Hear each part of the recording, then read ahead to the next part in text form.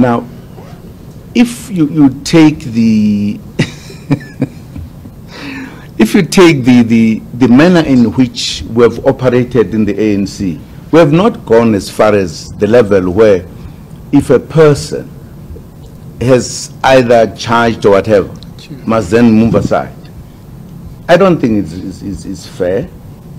I think the ANC must respect the constitution of the country, as everybody does.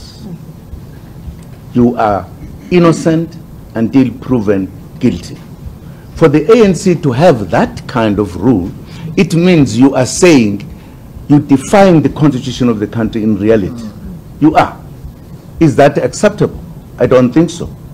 Because the constitution is the law of all laws. Now, why do you do so? There must be some motives that one does not know. As you say, when I was part of all those positions, we couldn't make that kind of a decision. It's not right. It is undermining the right of people to participate in the ANC, in reality. It is also against the constitution of the country. This country protects everybody, including members of the ANC. Why, in this case, the members of the ANC should be victims of what the rule or whatever in the ANC? I mean, those are my views.